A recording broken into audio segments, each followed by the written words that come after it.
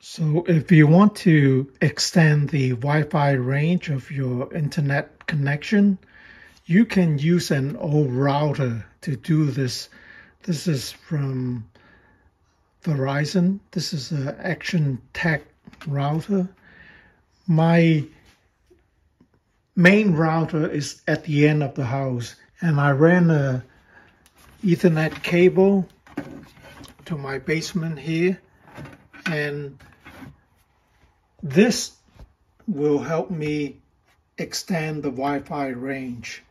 So you can configure the router by connecting it to a PC or laptop.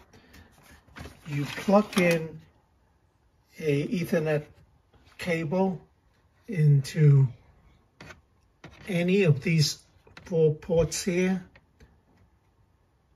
except you don't want to plug it into the WAN connection. Any of these 4 ports will do, and then the other end you plug into your Ethernet connection on your laptop or PC, and then you type your router address, and for most routers is 192.168.1.1, and then that will bring up your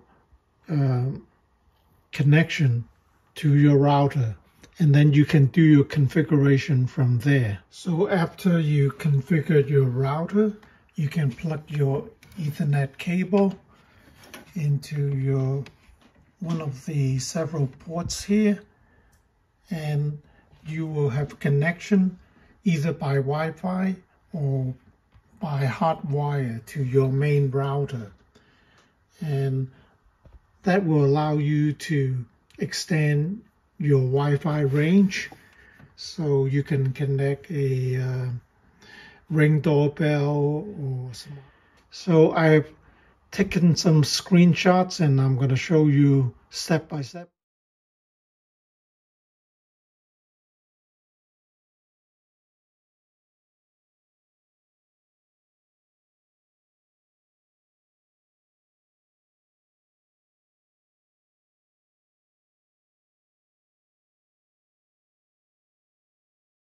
So basically you have to reset your router first by pressing a button in the back of the router and connect an Ethernet cable from your router to your PC or laptop.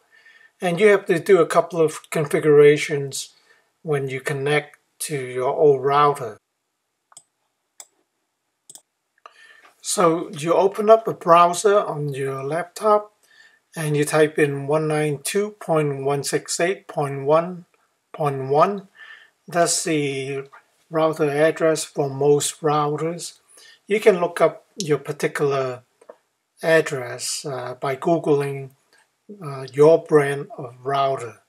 And then you type in admin and the password that is on the back of the router. And then you click advanced. And then it will ask you whether you really want to do any changes. So you just click yes, and then click IPv6 to go into the configuration. And there you select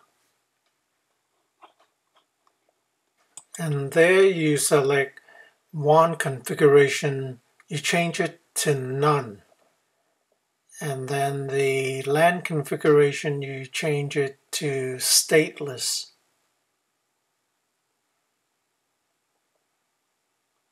And then on the next screen here, you can click My Network on top, and then click Network Connection on the left-hand side, and then click Action.